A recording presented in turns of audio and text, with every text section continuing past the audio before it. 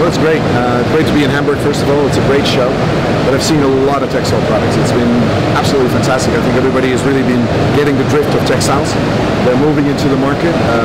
It's good for our sustainable products. I mean, I've been talking about sustainability for a long time. And I think textiles are sustainable. It's really a lot better than the PVCs and all the other stuff that was out there for many years.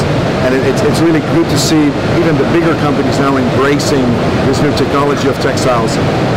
One of the biggest surprises I hear at Vespa, which I didn't expect, is I've seen people now printing cottons, which everybody was doing polyesters, they were doing dye sub, but now you can see the first machines here on Vespa where they're mass producing cottons, mass producing silk, and it's been an absolutely fantastic experience. It was really great.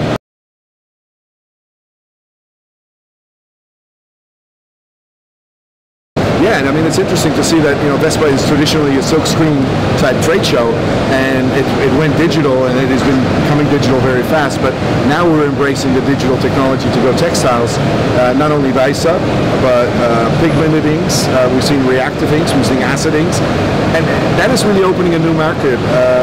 You know, traditional fabrics have been, you know, the t-shirt embroidery, the apparel market, but now we can see that soft signage is really taking off, and I think it's good for the economy, for every company to embrace this technology, because it is the future and it is a hot product, and it's here.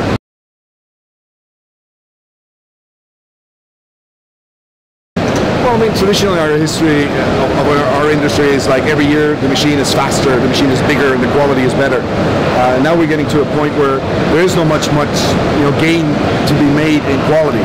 Quality is up there, it's there. Speed, well, how much do you need to produce? So what you're getting, in my opinion, is differentiation, more products, different products, niche markets, where you can do with one machine multiple textile products, or with any flatbed printer they're doing things which is new.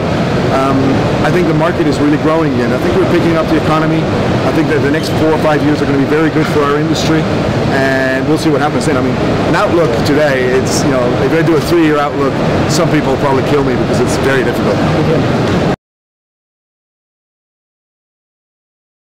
I think the Digital Textile Conference is a new concept, and it's been embraced by the people there. We had something like 80 attendees, delegates. A lot of them came with knowledge, but not the expected knowledge. So they got a lot of extra things.